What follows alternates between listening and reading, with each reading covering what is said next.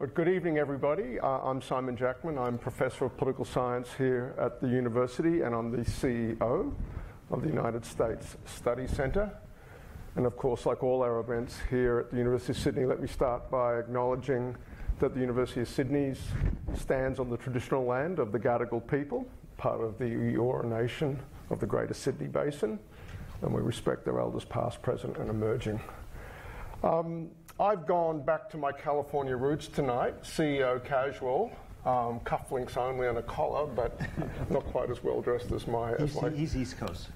Well, that's right. You can take part of the uniform. You can take the historian out of Yale, but you can't take the Yale out of the story. And of course, I'm referring to Dr. Charles Edel, who I'm pleased to have with us this year and a half, 2 years with us at the US Study Centre.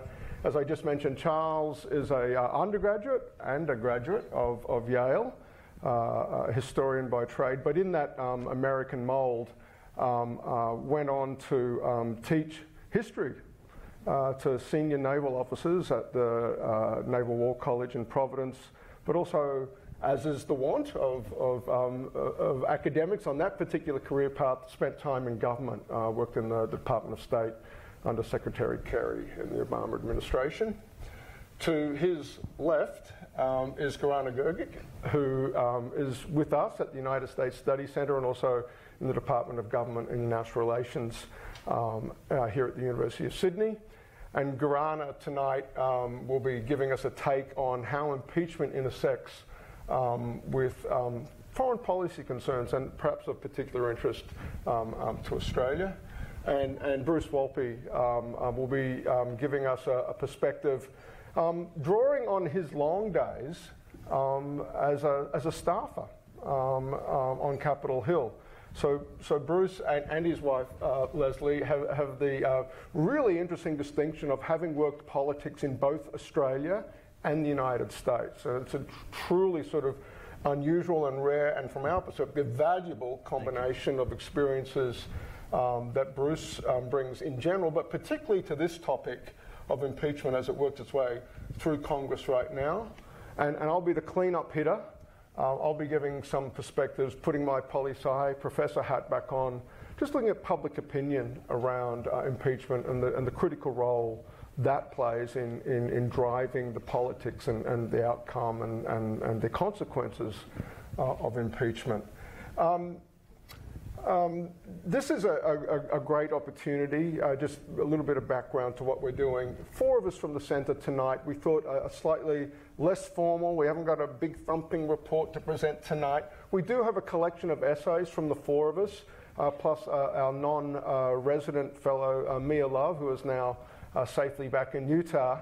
Mia's made a contribution from her perspective as a Republican on impeachment.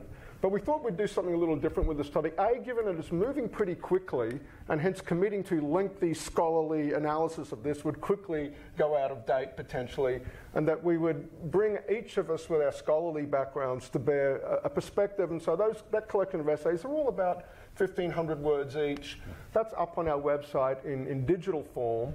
But we thought we've done this in Canberra. We're doing it tonight here in Sydney. For a lay audience, drawing on our expertise, frankly, to help Australian audiences just dip below the headlines a little further than you might be getting even from a dedicated read of the Australian media. And looking around this room, I know many of you are helping yourselves to American media, but nonetheless, even relative to the takes you'll see there, I hope that tonight provides a bit of deeper insight. And indeed, in some cases, really drawing out sort of what should Australians be taking away from this process as well. So that's roughly our agenda tonight. It's great to see so many familiar faces here. Some people that have ventured from the CBD, that we often venture to see you. It's great that you've made the journey out to campus tonight. Thank you so much for that. And the running order will be as we've arranged the speakers. Let's start at the very beginning with Charlie, who's going to treat us a little bit to the history and some of the background, constitutional origins of it as well. Charlie, about 5 minutes each, please. Start your clocks. Well, thanks very much, Simon, and thank you so much to all of you for coming out. I think the size of this audience represents the keen interest that we can see on such a fast-moving intersection of so many different issues. So what I thought I would do as a historian is dive right into the history for all of you, starting in Britain in the year 1386. Don't worry, I'm going to move very quickly past the ancient history because I have a feeling that the contemporary cases might hold greater interest to all of you. But what I'd like to do in brief is lay out three different things. First, discuss the British origins of impeachment to explain how it ended up in the US Constitution in the first place. Second, look at some of the lessons of past presidential precedents. It's a bit of a tongue twister. And then third, lay out some conclusions that I think flow from this that set the stage for my colleagues who are going to discuss the more contemporary nature of this. All right? So fearful of an unlimited, arbitrary, and tyrannical abuse of power by an unprincipled president, the authors of the Constitution decided to give Congress the power to remove a president from office before the end of his term if, big if, a sufficient number of Congresspeople decided that the president had committed treason, bribery, or other high crimes and misdemeanors. That's the exact language from the Constitution. But they needed to do this, and it should be clear that the idea and that exact language started in England. But as they crossed the Atlantic Ocean, both of those needed to change. First of all, the English conception was meant to hold royal officials to account, but to not touch the king himself. And so for Americans, they wanted to be able to hold the chief executive to account. But how could you exactly steer that middle course between the abuses or potential abuses of royal tyranny and not weakening your government so much that it would just be chaotic? Now, the answer that they came up was a series of checks and balances between the executive, legislative, and judicial branches. Second, regular elections that would check and hold the president to account. And third, as a last line of defense, impeachment. Now, what's interesting is the first debate that occurred at the Constitutional Convention was, do you even need impeachment? You have regular elections. Aren't those sufficient to hold the president to account? That view was definitively rejected by the founders. They thought that elections were necessary, but not sufficient to safeguard the country from the potential plunge into an authoritarian regime. So instead, what they came up with was narrowing the scope, because it couldn't be for anything. So they settled on treason, bribery, both clear enough, both outlined explicitly in the Constitution, and other high crimes and misdemeanors. Now, if you look at the Constitutional Convention itself, that third phrase, other high crimes and misdemeanors, was key, because they wanted to make sure that it was not just criminal actions that were impeachable offenses. Impeachable offenses were something that they thought would harm the national interest, do injury to the American society, and corrupt and undermine the democratic processes of the new nation.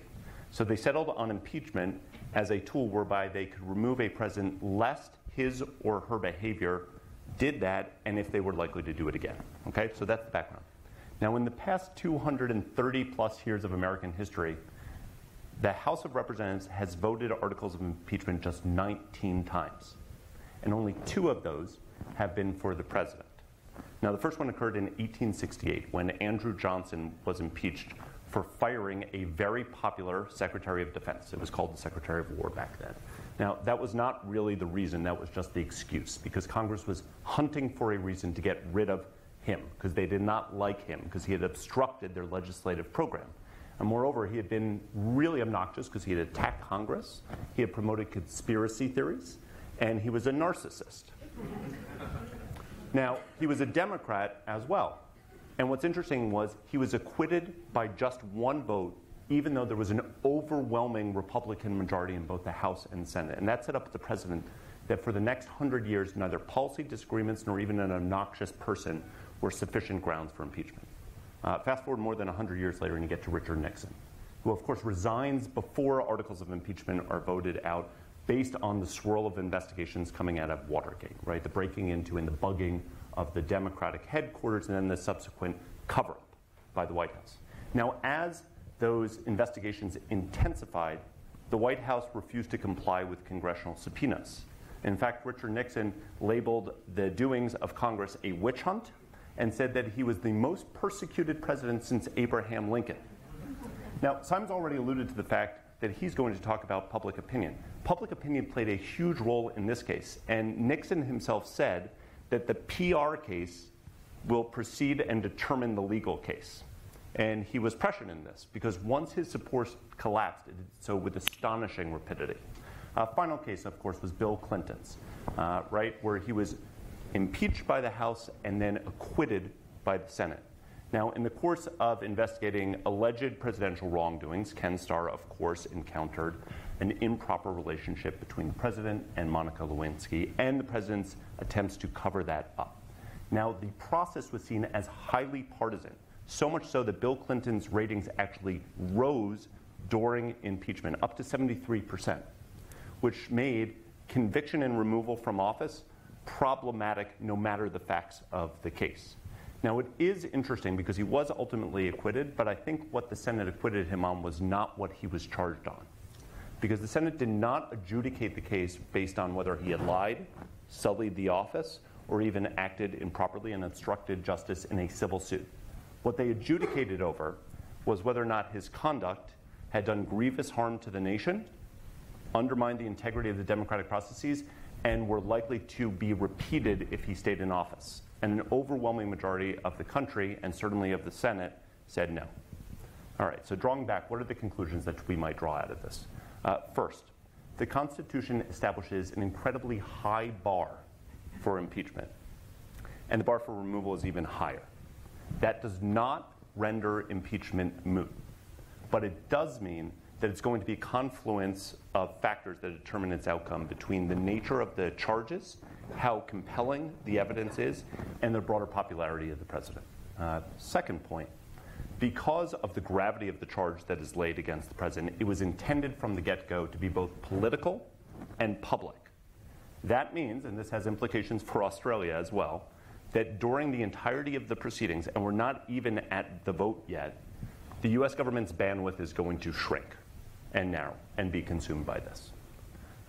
Third point, you are unlikely to get an impeachment and certainly a removal from office if it's seen as only based on partisan differences, policy disagreements, or acts that are deemed offensive or even criminal, but not necessarily harmful to the nation or ones that impinge the integrity of the democratic process. Now, there's a flip to that. If the evidence is seen as compelling, if there's popular outrage, and if there is at least a modicum of bipartisan support, the chances of success go up on that. Fourth, I would note, too, that because it is highly contested about the nature of what happened and the gravity of the damage that is being done from the get-go, this has always been a deeply partisan and entirely divisive affair. Final point here, that the debate is likely to be predicated upon which Americans think, and ultimately only 100 Americans in the Senate believe the president has committed political acts that are unallowable within American society. Thanks, Charlie. Gorana, that was a Yale version of 5 minutes, but sorry. I'll try to keep it concise, and thank you all for coming. Especially thank you to some of my former students who I see in the audience, so they haven't been put off by U.S. politics or foreign policy. They keep on coming back for more, even though it's the mid of the exams week. So special thanks to you. I have 3 points to make because in academia we work on this sort of premise of the Holy Trinity. So there are basically 3 points that I want to make. First one that has to do with actually a midterm exam question that students had, and then the other two are kind of more relevant to Trump. So that first point is one that is really important to understand in the context of this particular impeachment inquiry and then the whole process as it develops, and that's the fact that this is an impeachment process that's unique in the fact that it's related to a matter that stems from foreign policy. And the reason why, and I might just hear myself echo, so is that better? Hopefully. That first point is really important because if there's one thing to know about the way that U.S. foreign policy runs and is made, is the fact that despite the separation of powers and the kind of idea of checks and balances that the three branches of governments have over one another, in foreign policy it's been a matter of historical precedents and also the kind of growth of bureaucracy and various other factors that have basically made the executive branch holding the upper hand when it comes to making foreign policy and decision-making there. And by the virtue of this fact, the presidential powers in foreign policy are pretty vast. The president is the chief of the executive branch. He or she has the power to staff that branch. He or she has also the power to negotiate treaties, to kind of have that first mover advantage when it comes to talking to foreign powers and foreign countries in general, and also has the ability to do that with utmost secrecy, unlike the Congress. So the potential for the abuse of power, even if you have the best of people in the White House, is already kind of baked in this process by the virtue, as I said, of history and also of the fact that the executive branch has developed to this point. And that leads me to my second point, and that's really that point on President Trump's management or mismanagement of foreign policy thus far. So I would say that there are three important factors, and I elaborate on that in that essay, that are worth of our consideration here. So in terms of staffing, that's number one. We have seen basically what's been a hollowing out of some of the critical departments within the foreign policy bureaucracy, namely State Department, either by intention or by the will of those people that didn't want to work for President Trump. So a number of positions have actually been having delayed appointments, or a number of those that have actually decided not to serve under this administration. So you already have a lot of space, a lot of vacuum for kind of informal channels to develop. And this has been exacerbated actually by the kind of informal policy process that we've seen emerge as a result of a high turnover in terms of staffing. So President Trump has surpassed the turnover of staff in those top positions. He has outperformed kind of in a negative way all of his predecessors in the modern era. So you have a number of vacancies. You have a lot of people working in acting positions, again, opening up the space for informal channels to arise. And that's how you have the likes of Rudy Giuliani and his associates inserting themselves in the foreign policy process. And also this is exacerbated by some of the political appointments that are made that get into the clash with the career officials, again, exemplified in some of those testimonies that we've heard from the likes of former ambassador to Ukraine, Marie Yovanovitch, and the ambassador to the EU, Gordon Sondland. Finally, you have one added factor in this mismanagement of foreign policy that stems from President President Trump's approach to diplomacy and his relations with foreign states. And that has been one that has been highly spontaneous, so governance by Twitter, which leaves a lot of people kind of on the edge of their seats, as well as not just those abroad, but also those that serve in the government. And that has been also exacerbated by the fact that President Trump has, in a number of instances, shown that he is willing to work with those that are willing to flatter and oblige him. So one should only think about those state-plus visits to China, you know, the pomp and circumstance in France, and so on and so forth, to basically signal to the rest of the world that, you know, if you want to extract favors and if you want to get things that you want, you better do it in a way that President Trump sees kind of as flattering or obliging. So what does this mean? Well, I think that the testimony that we've heard from Fiona Hill, who was the director of Russian affairs at the National Security Council that we've heard just last week, has put a real kind of clear case for us that there were basically two parallel policy processes going on. One was the one that was essentially marshaled by career officials who were working to pursue national security interests, and there was the other informal channel that was kind of revolving around what Rudy Giuliani did and some of the people that have been named by Gordon Sondland in that sort of orbit of pursuing those sort of domestic political errands. And this is where the battle will come to when it comes to kind of proceeding with the impeachment inquiry and further pushing this, probably when, not if, the House votes for impeachment and that when it gets to the Senate. So what does this ultimately mean for foreign policy? It means certainly much more mess, much more added uncertainty to the already existing uncertainty that was already baked in, and a president that is increasingly going to find himself in a position of scrutiny. It also sends a pretty clear signal to those that want to deal informally with the United States that they might too become subject of inquiry. And I'll be happy to elaborate on some of those points in terms of foreign policy when we get to Q&A. Thanks, Gorana. Congressional process? Well, yeah, Bruce said, what are you going to talk about? And he told me politics. I went, oh, isn't that everything? So he said, we narrowed it down to Congress. But first, it's the eve of Thanksgiving, and tomorrow's Thanksgiving Day, which is a great holiday. But I want you to know that the turkey that the president pardoned earlier today, his name wasn't Butter, his name was Rudy.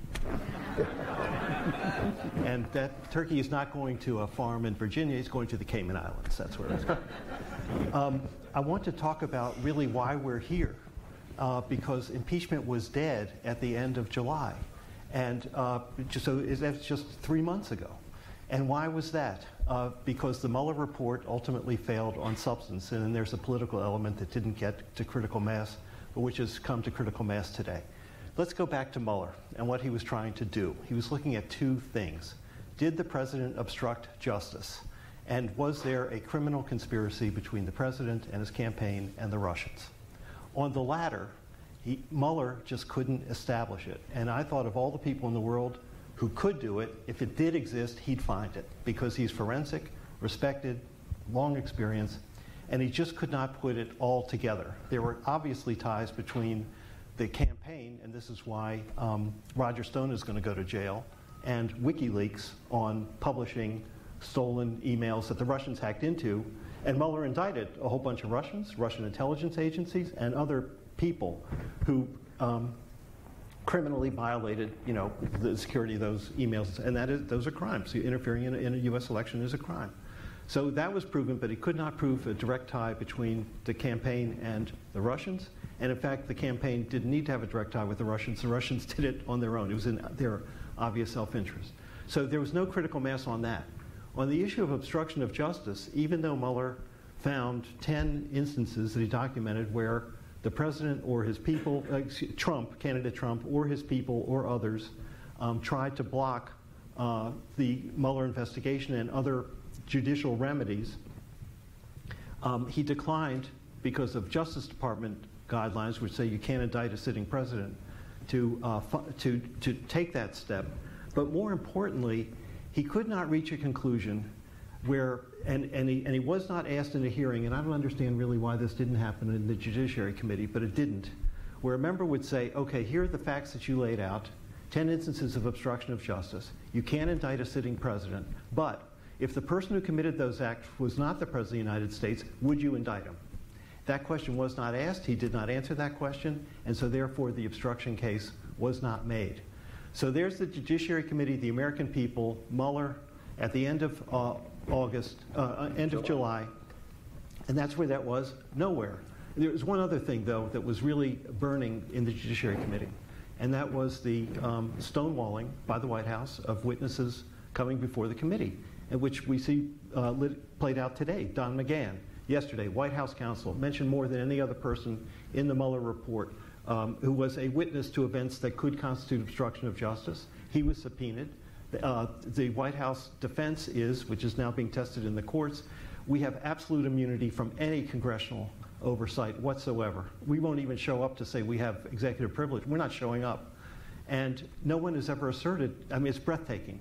And anyone who's worked in Congress or a parliament and understands what the role of Congress is, the bread and butter under Article 1 of the Constitution is to have Congress appropriates the money, it goes to programs, they want to see how it's spent, how people are executing the laws, and so therefore they bring them up to congressional committees to test it. And for them to be told, you cannot do your job, this goes beyond politics, and it gets to identity. And it gets to whether it violates what the American system is, which is 3 co-equal branches of government. Here in Australia, Westminster system, the Parliament is supreme. And the executive, all the members of the executive are members of Parliament. In the United States, you have Congress, and then you have the executive branch. The executive branch officials do not serve in Congress. And so to get to, for this White House, this president to say, my people are not testifying to you, that means Congress can't do its job. That was really bugging them. We'll come back to that because we're going to see it play out a little bit in very short order beginning next week. So Congress was stuck. On the last day of his testimony, Robert Mueller, before the House Intelligence Committee, said the greatest threat to the national security of the United States is if the Russians, and they're trying to interfere in our election, and a foreign power should not interfere in U.S. elections. That was July 24th. On July 25th, the president had a call with the president of Ukraine. And what did he do in that call with the president of Ukraine? If you read, the president says it's a perfect call. In his mind, I'm sure it's a perfect call. In the mind of most other people, it is not a perfect call. Because what he does is say, they discuss the relationship between the two countries, and he says, I want you to do me a favor. I want you to investigate the Bidens, and Biden is mentioned by name in the call. And I want you to report back, investigate corruption involving the Bidens. So you have the President of the United States on a foreign policy issue with Ukraine, asking a foreign government to find dirt on the President's principal political opponent. Why is that explosive? And 2 reasons. One, a whistleblower who was privy to information of people who listened to the call decided to test it inside the system as to whether something, the news reporting was they were alarmed that this had happened. And so that led to all the series of events that have unfolded. But the way I like to explain it to Australian audiences is this. Imagine if President Xi and Prime Minister Morrison were on the phone together and Hong Kong is going on. And President Xi says, I know you have issues and human rights concerns in Australia on Hong Kong, but do me a favor, don't come down like a ton of bricks on us. We have an important relationship. Let's just work through Hong Kong. And Prime Minister Morrison would say, sure, that's fine, legitimate. Let's just work that through. That's diplomacy. But then Morrison would say, by the way, would you do me a favor? There are really strong ties between China and the ALP, and I would like you to find those ties and investigate those ties and bring them forward. And also, I want to know where the money is. If that had happened, and that was reported, you tell me, please, as Australians, how long would the Prime Minister stay in his job? And that is why this is so explosive in the United States. So, this comes out, and it leads to the investigation in the Intelligence Committee, and it's playing out. Now, at the time that this is unfolding, there are 2 issues, a substantive issue and a political issue. And the political issue for members of Congress is this is going to backfire on us. And should we really proceed with it because it's just terrible for our elections, for the Democratic presidential candidate, and so forth. But then the substantive issue is, do we have something that rises to high crimes and misdemeanors, which really deserves to be tested as to whether the president is unfit for office? And even though we have an election coming in November, do we have to take steps today in order to remove him from office because it is just terrible for American democracy?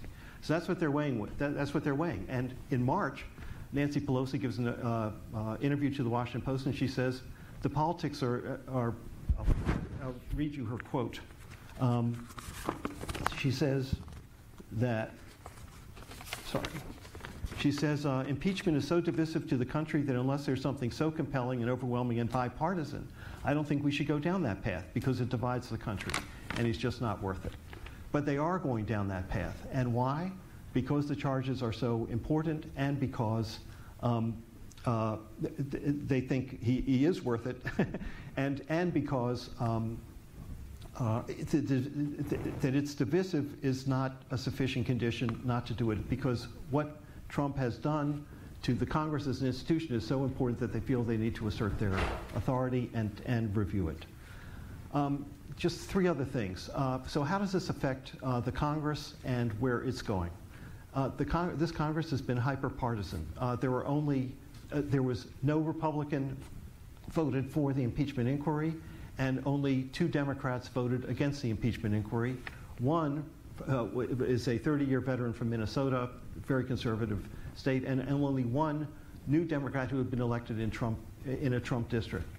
There were 30 of those. When the House became Democratic, there were 30 seats that they won from Trump districts.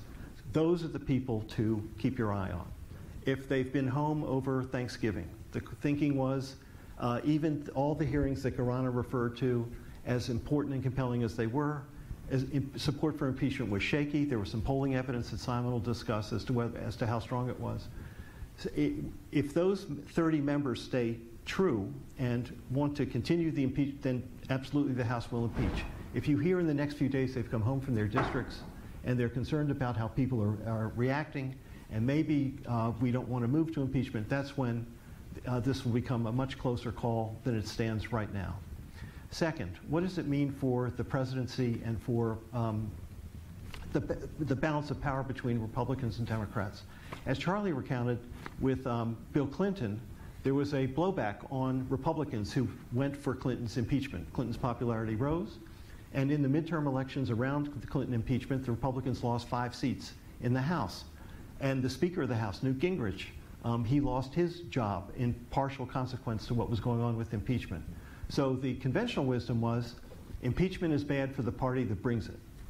And that was scaring Democrats, and that's why Nancy Pelosi said what she said earlier in the year. It's going to hurt us. We shouldn't do it. But if you look a little bit deeper at it, maybe not. So after impeachment, Clinton acquitted. What happened? Republicans kept control of the House. Republicans kept control of the Senate. Republicans won the 2000 election. And George W. Bush served for 2 terms.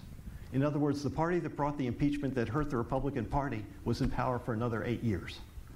Now, so we'll see. This will be tested as to whether the Democrats benefit or not next time in November. The last thing is, what does this mean for the country? Charlie made an important point. After the debacle of Andrew Johnson's impeachment, it wasn't tried again for 100 years. We've had 2 of the past 4 presidents now under impeachment.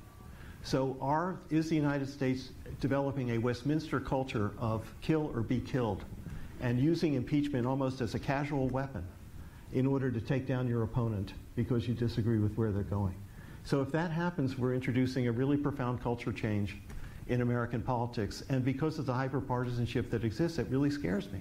I don't know. When Jerry Ford became president on the day after when Nixon resigned, Dr. Loosley over here will remember this. He said, our long national nightmare is over, and he united the country behind him. This is not going to happen. The next president comes in and say our long national nightmare of Donald Trump is over, but I'm telling you, 40% of the country isn't going to want to hear that. And so that is a shift in our political culture, and we can discuss some of the reasons of that. So that's some of the politics that's going on these days. That's great, thank you. And great segue for the see if I can hold myself to 5 minutes with a little reminder on my wrist here. So that talk about hyperpartisanship is absolutely spot on. A president may be impeached, but won't be removed from office by conviction in a Senate trial unless he has lost the support of most of his own party, right? And so just to remind everybody about the words here, impeachment is when a majority vote in the House of Representatives, it's kind of like indictment, although this is not a legal process, this is a political process, but the legal analog would be indictment. The trial part is up in the Senate, and the Constitution mandates that 2/3 of members present and voting have to vote for conviction in order for the president to be removed from office. That is an extraordinarily high bar that Charlie alluded to. That's the 2/3 vote of the US Senate. So suppose every Democratic senator, and there are 47 of them right now, voted for removal from office. You would need 20 Republicans to come over and vote with them to do that. And so that's the sense in which, until you lose up to 20 Republican senators are willing to vote for your removal from office, that's how on the nose you have to be among your own party before a president is going to be removed from office. That's why it's never happened. And B, the one time it looked like it might happen, the president fell on his sword before we could get to that moment. That's the case of Richard Nixon. So Jackman's rough game theory of impeachment, the only Senate trials you ever see will be ones where the president is confident he or she will survive, and any president who was not so confident would take the Nixon option, and by the way, perhaps securing a pardon on the way out as to go quietly and perhaps a little early. Pence would be agreeable, I think. What will it take, sir? It might be an interesting conversation. So real briefly on the public opinion on this right now, the Nixon and the Clinton cases take place in the modern era.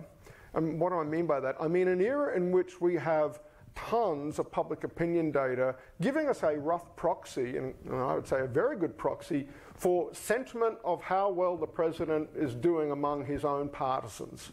And so the Gallup organization, every week since about 1945, have been asking, do you approve of the way the president is handling his job as president? And they break out those results by the partisan affiliation of the survey respondent. And so the magic number to milk from those data is not the overall approval number, but what is the president's approval rating among his fellow partisans? Now, if you look at that number for Richard Nixon, that is in the 80% range as it is for most presidents. Their own party likes them a lot, typically. 80s, 80s, 80s, 80s, 80s. But in the summer of 1974, as the Watergate hearings really start to get some bite to them, and week by week on national television, it was a first for its age, where stories about just the incredibly corrupt behavior of that White House and possibly the president himself were being treated to the American public. It was kind of like the cricket in an Australian summer. It was just on all the time, right? You couldn't miss it. And no one had seen this before. The last time there was a TV political moment like that coming off Capitol Hill was probably back in the McCarthy era, and was that TV. But anyway, was the age of TV, and that steady drumbeat that the president is a crook started to take hold. And you can watch Nixon's approval numbers among fellow Republicans start to fall, and by the time of the smoking gun tape, which is the final nail in the coffin, Nixon's approval rating among Republicans is at 50%. Right? That's what political death looks like. When you're at 50% approval rating among partisans of your own party, and then along comes this hammer blow, this last cache of uncontrovertible evidence, that's when Barry Goldwater can count the votes and say, sir, I count maybe 10 votes for you if it went to a trial in the Senate. And then Nixon can do the game theory and says, I have one card left to play here, and fall on your sword.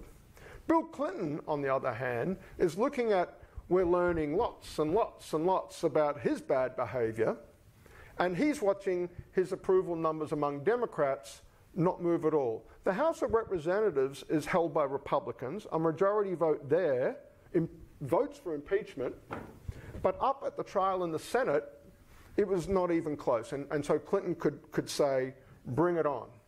And he did, and and his numbers actually went up through the process.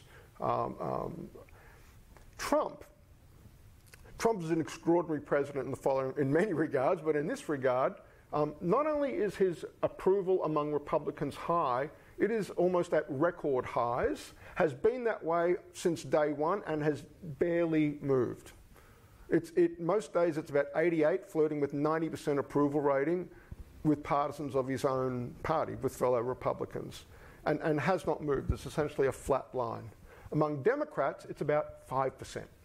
Right? He is the most polarizing president in that regard that we have data on, but also enjoys essentially record high ratings among partisans of the same party as the president.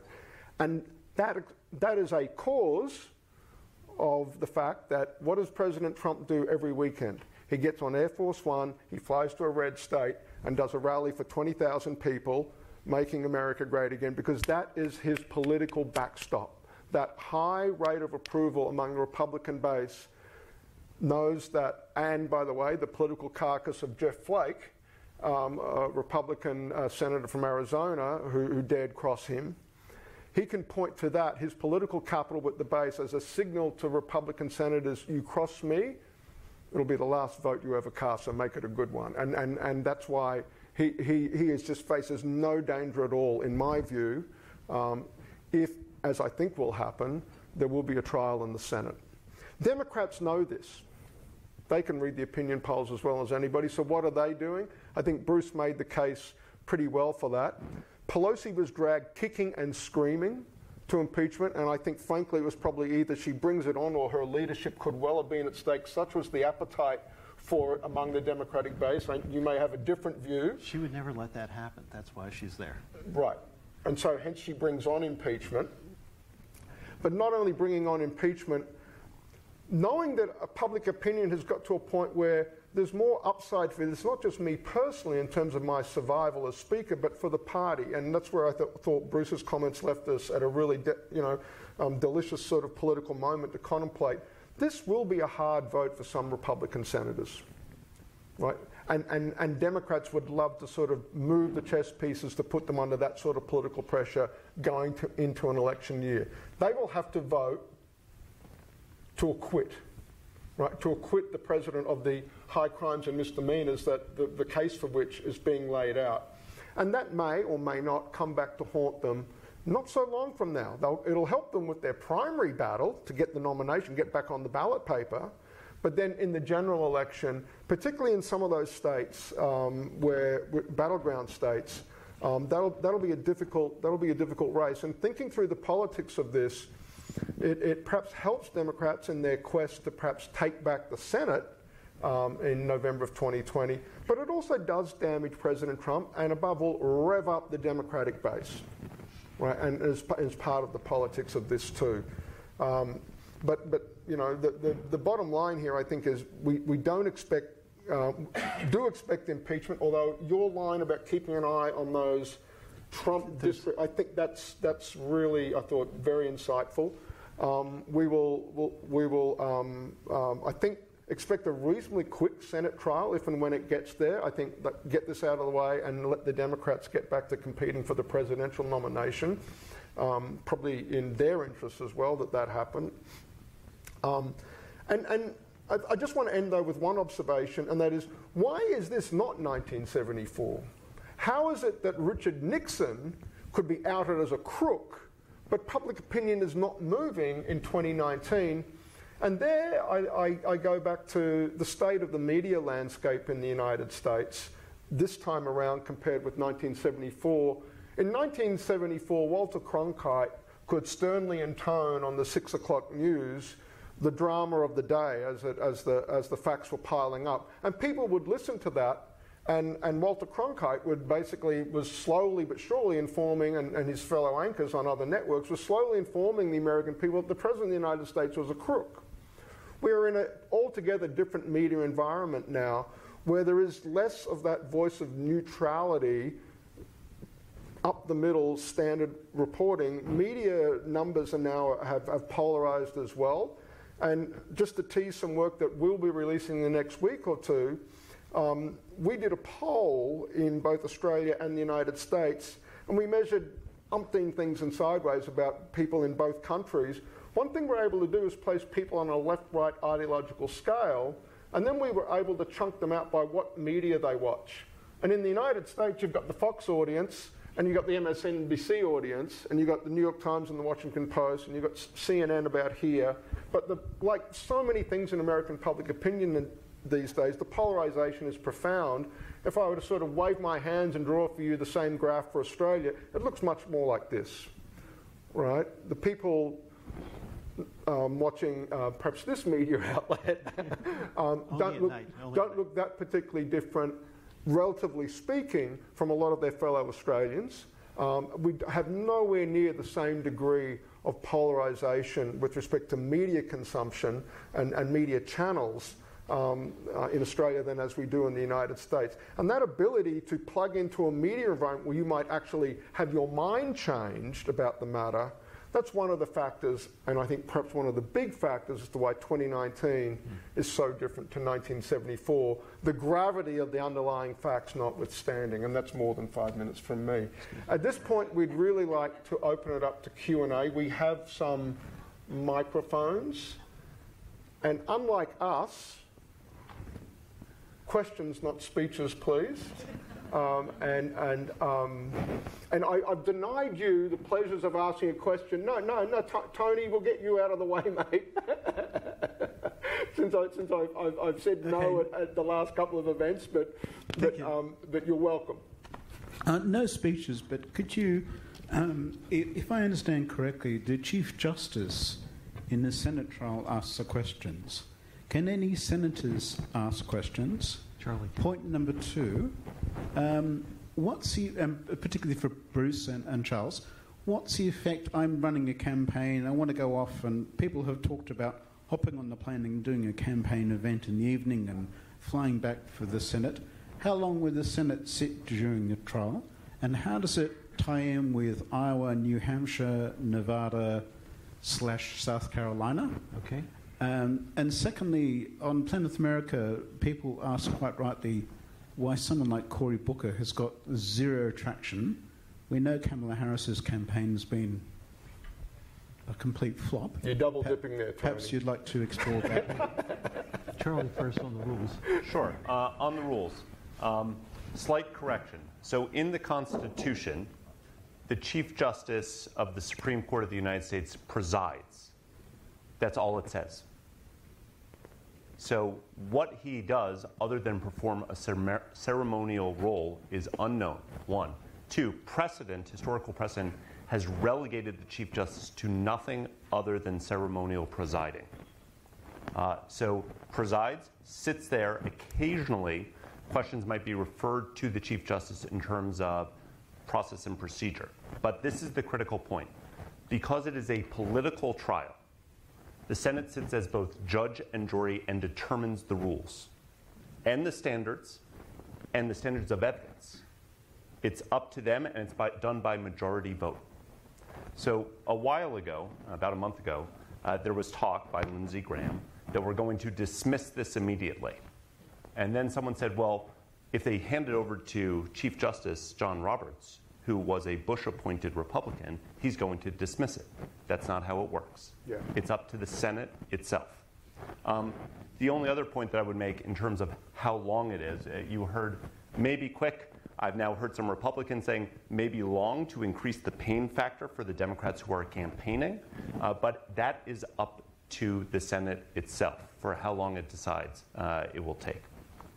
As far as the senators that you mentioned are concerned, Cory Booker and Kamala Harris, Cory Booker is actually performing quite well, but he's not getting traction. She's not performing well, and she's not getting traction. But the key thing that Democrats are looking at, more than ideology of having a candidate with my particular policy values, is will the nominee beat Trump? And that's the primary motivator right now. Now, how the trial intersects with the primaries, the Iowa caucus is February 3rd. New Hampshire is a week later. Nevada is slightly after that, and then South Carolina at the end of the month. So February for early primaries. And so the pain factor comes into play as far as keeping those senators at their desks and only flying at night to do events until this trial is over. I would think the trial would be somewhere between 3 and 4 weeks. And so what's Michael Bloomberg's? Well, thanks. Awesome. You're filibustering. Okay. Thank you. In 2016, Mitt Romney gave what I thought was a pretty compelling, frankly, indictment of the current president. Where are those voices today within the Republican Party? They're outside of power. That's where they are. And Romney he started on the eve of his taking office, he did an op-ed in the Washington Post, and it was a pretty strong op-ed President Trump has some issues that he has to face. But you want to talk more of Republican solidarity and intimidate? People are afraid to talk out. When Trump goes into a state and endorses you, you generally win. What's interesting is in Kentucky and in Louisiana And Alabama. He endorsed some candidates and they lost. And so there is, in the back of their mind, is the magic a little bit gone as far as Trump's power to bring Republicans to support the Trumpians that he wants to see. His power, I keep coming back to the Jeff Flake example. For an incumbent senator to lose their own primary, what? Like, that's not supposed to happen. And for the incumbent president to come and get behind your primary opponent, just remarkable. And there's Jeff Flake, not an old man, but out of politics, at least for the time being, coming to Australia as a guest at the United States Study Centre in January, happy to announce. Don't go to the beach. He'll be here before Australia Day, so mid-January, I'm afraid. But will be a very interesting time in American politics, nonetheless. But I keep coming back to the Flake example just there's Exhibit A of what happens if you cross me. And by the way, have you seen my approval numbers among people that vote in your primary? And I just think it's just terror of what might happen to them if they get out of line. To the point where I wonder if at trial in the Senate, there'll even be a single Republican vote for conviction. Maybe Romney, maybe one of the main senators. Yes, but I think going back to something Charlie said earlier, I think a lot of these senators will say, what you did, President Trump, was wrong. We disagree with it. Bad judgment, poor. But it doesn't rise to us removing you from office right now. We're having an election in November, and they can rationalize their position inside the party and their future that way. That's right. And maybe just a quick add, where those voices of dissent in the House of Reps, we've seen now a number of representatives that won't be running for re-election. Yes. So record numbers of those, so they're voting with their feet basically, rather than opposing the president. So that's also something interesting there. Okay. Sure. Thank you. Thanks. My question's, I guess, historical and maybe constitutional. Pardon my ignorance. Has there ever been a case of an American politician who has either been accused of or held to account for conspiracy with a foreign government against the democratic system of their own country? And as a subset of that question, what is the meaning, if any, in the Constitution, if it exists, of the notion of treason? Great questions. So the answer is yes, and there's an explicit definition. So the most sensational case of all was when the sitting vice president committed treason. His name was Aaron Burr. You've probably heard of him. There have been cases that this happened. They're rare. However, in the Constitution, bribery is not defined, but there's a common legal definition, right, that you expect to get something in return for what you have done. Treason, though, is explicitly defined in the Constitution and is defined as, I'm going to paraphrase here, you can look it up and see where I got it wrong, that someone who gives aid or comfort to the nation's enemies while at war. Now, there's a lot that's debatable actually within that about whether or not the United States is in war currently with Russia or whether or not it was in 2016. There's a good argument to be had on both sides of the ledger. But treason, that's what it is. Side historical point, one of the ways that impeachment transformed itself from the original British intent to the American intent was that impeachment carried punishment with it in the British practice, up to and including execution. This was debated during the Constitutional Convention, and they explicitly ruled that out. Impeachment and removal from office was not meant to be punishment. It was meant to be a safety valve and prevention from that same act from happening again. The only other vice president who used a firearm in an official act was Dick Cheney in Texas. And just to hit Charlie's point, impeachment is not punishment. You can be, if you are removed from office, you are still subject to criminal liability for those same acts, right? It's not a double jeopardy situation at all, because there's this express sort of understanding about impeachment is getting you the hell away from the levers of power. The criminal remedy of that, or prosecution of that, may or may not come later. One other thing, a civics lesson, the House Judiciary Committee next Wednesday will hold a hearing of constitutional scholars on the meaning of impeachment and what the standards are and should be. And there will be, the president's attorneys can call their witnesses to hear, so you'll hear divided views. But hopefully that'll educate people as to why what is occurring is occurring. We're up there, thank you.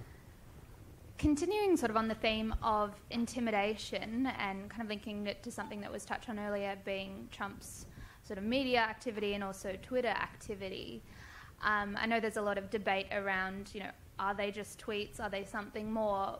What impact do you think that his activity on that platform or other platforms will have on this process, I guess, both on the level of witnesses but also the Republicans as well?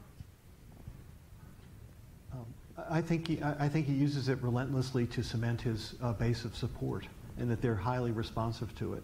And then it also educates other media and all of us who pay attention. This is what he's thinking, and so then you figure out where he's going to go with it. It is an extraordinarily powerful weapon. It's never Obama.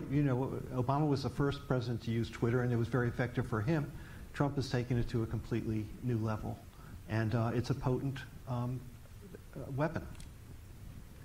In a 24-hour news cycle too, it's just a constant stream of things to talk about. It's a 2-hour news cycle. Yeah. It makes it as Bruce just said, it makes it a 2-hour news cycle, or even shorter given the frequency of the tweets. But it's just, we'll be writing about this for a long time, the way Trump has used that to completely do an end run around the usual agenda setting and gatekeeping lanes in shaping debate. There's a foreign policy piece too, maybe because he can change the subject immediately from the domestic to the foreign. Exactly what I wanted to say in terms of the agenda setting power, that one thing that I don't think any of us have figured it out, let alone just the prime kind of media outlets, is the ability of each of those tweets to be yet another bright and shiny object that they're going to chase, and so much so that this is actually something that then gets fed into some of those hearings as well, so it becomes, even though he's not in that room, he's able to insert himself into those conversations. And despite many of the kind of postmortems and soul-searching after the 2016 campaign, where a lot of the kind of prime media outlets have been saying, we need to be smart about the way that we cover this, inevitably all of those headlines and all of that coverage is and can get derailed by a single tweet from the president. And that's certainly nothing that's going to disappear anytime soon. If anything, it might just get amplified. Comrade Loosley is keen to ask a question. Thank you, Professor Jackman. I wanted to come to the polling data, and we have focused on the Democratic base and the Republican base, but independents are going to determine the election. And in terms of the base, it's instructive to recall that in 1954, the Army McCarthy hearings were being televised. Even after the Senate had censured McCarthy, 1/3 of Americans in the Republican base still sided with him. A quite extraordinary figure, and it's not dissimilar to what's happened with Trump. In terms of the impact of impeachment, though, there's no question that broke Andrew Johnson. There's no question that impeachment broke Richard Nixon when Hugh Scott and Barry Goldwater turned up and said, "It's all over, Mr. President." In terms of Bruce's outline of what happened in 2000 and beyond, there's no question that the impeachment process with respect to Bill Clinton did the Democrats damage as well. There's a feature in our politics, in Australian politics, which is called being found not guilty once too often. And I'm just wondering with Trump, yes, the probability is an impeachment resolution, the probability is an acquittal in the Senate. But what happens after that in terms of independent voters, not particularly aligned, just growing tired of Trump, because we can be certain that another scandal is coming. It's probably going to revolve around Rudy Giuliani, which, as Charlie knows better than I do, the Logan Act forbids individual Americans from making foreign policy where there's a dispute between the United States and another country. So one can see the huge target being painted on Giuliani, whom Trump has just thrown under a bus.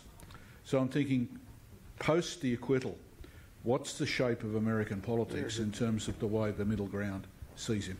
Two quickies. That is the issue. Is Trump stronger or weaker after impeachment? And then whether can the Democrats capitalize on a weakened president depends on who they nominate. And, you know, most Democrats are not of the left, they're of the center, and they feel if you nominate Elizabeth Warren or Bernie Sanders, it's a suicide pact for the Democratic Party. And that is a real political challenge for them to meet this moment with the best they have. I think that's why they brought it on. I mean, my earlier observation about weakening, making it a hard vote for Republican senators, but to damage Trump in the eyes of the general electorate. One thing I would say, though, and I've been quoting this, you know, I'm sure many of you American politics tragics are aware of this New York Times Siena poll, about 7,000 respondents through about 5 or 6 battleground states. That was fielded post-whistleblower, shall we say. Not post the last, it's now a month, 6 weeks old, and okay. But in that polling, Biden was the only Democrat reliably beating Trump in head-to-head matchups across those swing states. Warren was being reliably beaten 4 times out of 6, say, by Trump. And you know, we go back to something, you know, I don't want the night to end without this observation about the meta-arc here. We're talking about the motivations inside each party. But Biden has been wounded by this. Biden's poll numbers midsummer, where Bruce can rightly say the Democrats are motivated by someone electable, and I think that is code for go with Biden. That is no longer, I don't know you can call Biden the front runner anyway. I don't think that's been true. There is no front runner. Okay. I'd probably say Warren, but only probably. But it ain't Biden anymore, and I think you would have said it was.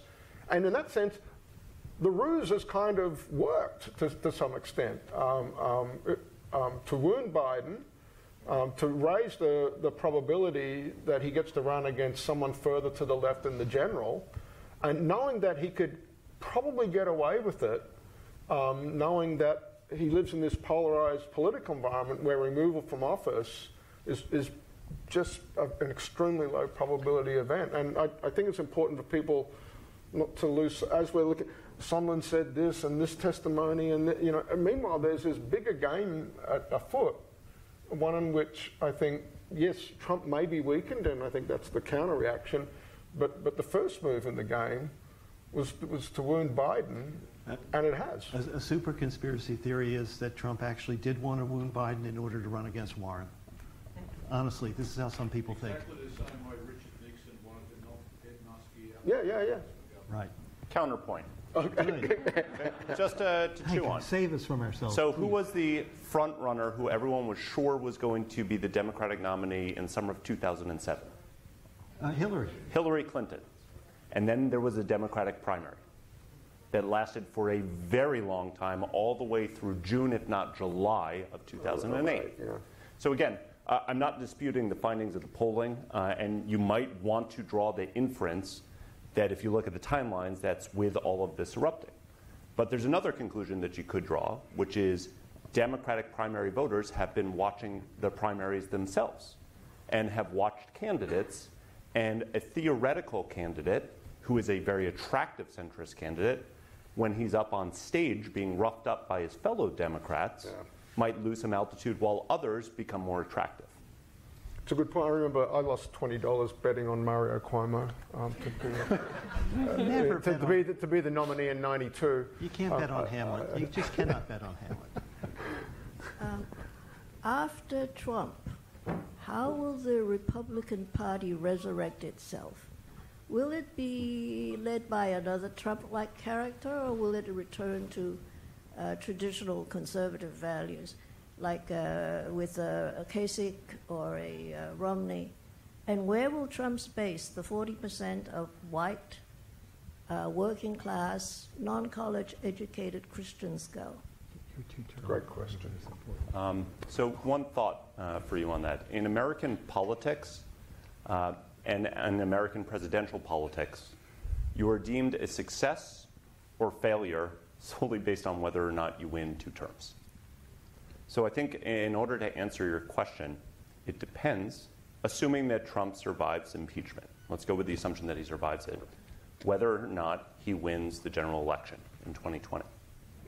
If he wins the general election in 2020, what comes after Trump will look an awful lot like Trump. If he loses the general election, I think you will find approximately 5,000 authors who claim that they were anonymous. Otherwise known as every Republican will denounce Trump as quickly as they could, and that they were all working behind the scenes. So the future of the Republican Party, despite some of the big polls that you've alluded to as well, I think at the top and at the leadership level will be predicated about whether or not Trump is seen as being successful, as marked by whether or not he's reelected. No, Charlie's exactly right. Time is starting to wind down, and let's try and quick rapid fire at this point, I think. Okay. Unfortunately, I wasn't around in Andrew Johnson's time, so can you explain to me just the mechanics? So what will the charge be? How will the testimony be given? Will Trump have to be there every day? Oh, very good. And the last part is, if Trump decides to make this political and all about the deep state, he should keep it going for months if he's going to play that game that you're referring to with the Democrats there. There will be at least 2 articles of impeachment and maybe a third that I've suggested, and some people are thinking about it. The first will be on bribery, or that undue influence was brought to bear on a foreign leader for personal political benefit. The other will be obstruction of Congress. All these witnesses who have not testified, and getting back to members of Congress and feeling the imperative of doing their job, they will hold him responsible. That's why Trump's withholding witnesses has really hurt him. He hasn't had his champions testify before to make the case. And so the Democrats are saying, you're not testifying, we're going to have an article of impeachment on obstruction of Congress. And the third charge, because you have the bribery thing and obstruction of Congress, but there's this whole shadow foreign policy that has been run by Rudy Giuliani, and I think there's a case for malfeasance of government. In other words, a maladministration of office, allowing the corruption of the normal processes of government to occur, and that is also an impeachable offense and would be a high crime. So I think those are, so at least the first 2, maybe the third, and we're going to hear more from that on that from the Judiciary Committee within the next 2 weeks. Clinton had a trial, but did not attend in person, was not called, and I think stayed down the other end of Pennsylvania Avenue for the duration. You know, call me when it's over. Again, so confident in the result. I want to ask Trump, do you think Trump will want to testify in the Senate? Oh. I think he'll be testifying consistently through Twitter.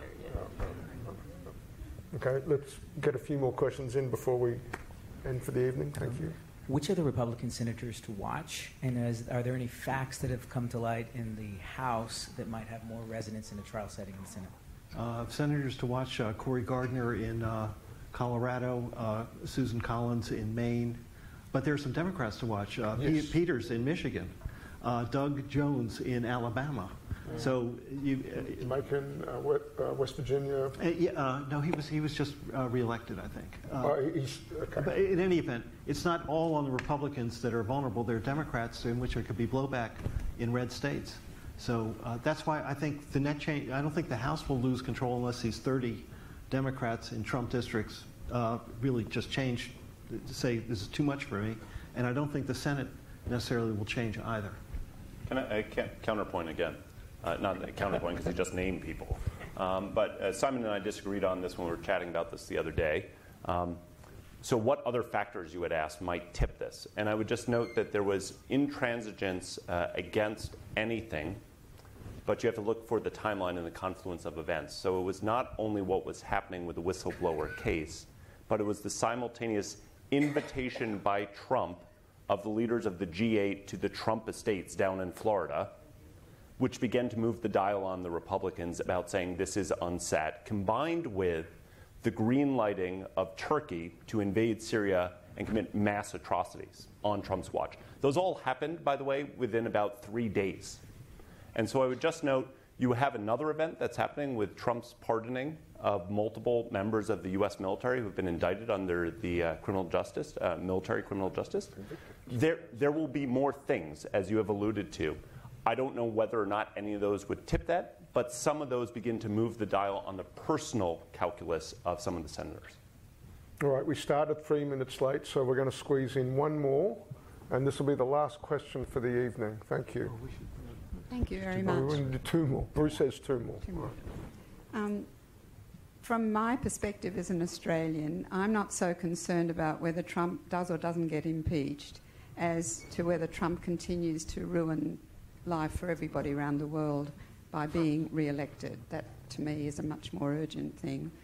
And the statistics that you gave about his sort of voters who won't abandon him, whatever he does, I'm just wondering, do you have any idea of any vulnerability that might appear that would persuade these people that he's not for them? He hasn't delivered on what he promised them, but they don't seem to have noticed that.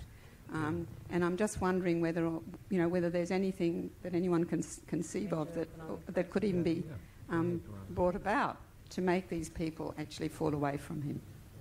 Yeah, maybe in case of a major economic crisis, which would then hurt the rest of the world even more, added to everything that you've just listed. I mean, that's the only kind of conventional wisdom that we've seen, like, really tried and tested, that if things start going pear-shaped in the economy, the incumbents' likelihood of re-election starts diminishing. But failing that, it's really hard to see what else it would be that would take all of these senators to switch sides, particularly given the fact that some of them are way less popular than president among their own constituents. So,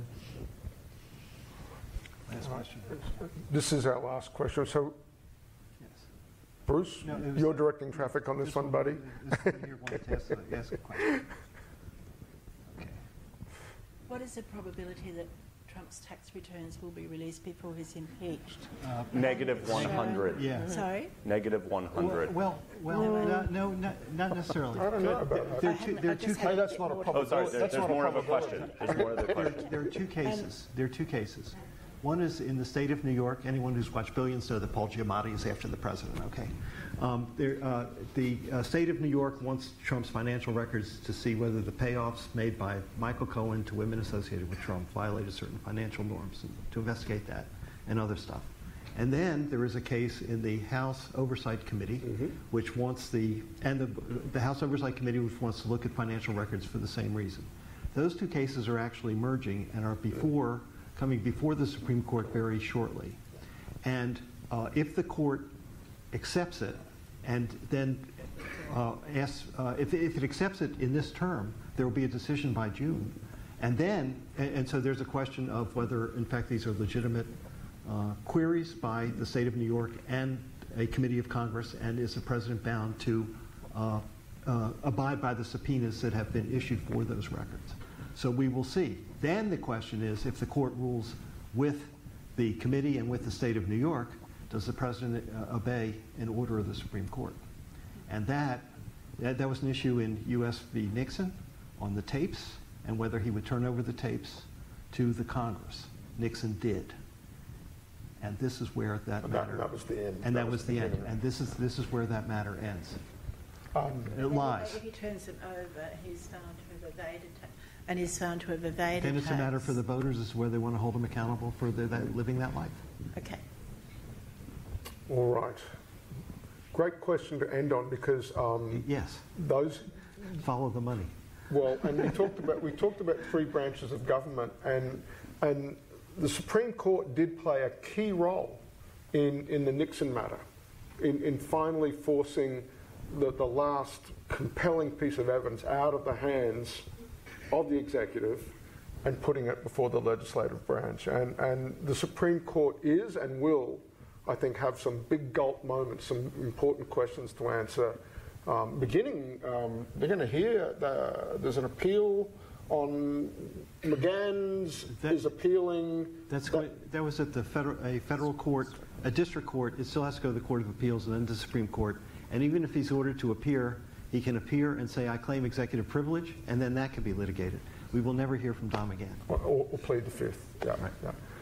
So keep hope alive on the taxes. But the tax returns is slowly, but that will one way or another be not necessarily before impeachment, but certainly before the election, I think. So thank you for reminding us about this other body called the judicial branch, and that they may have a role to play.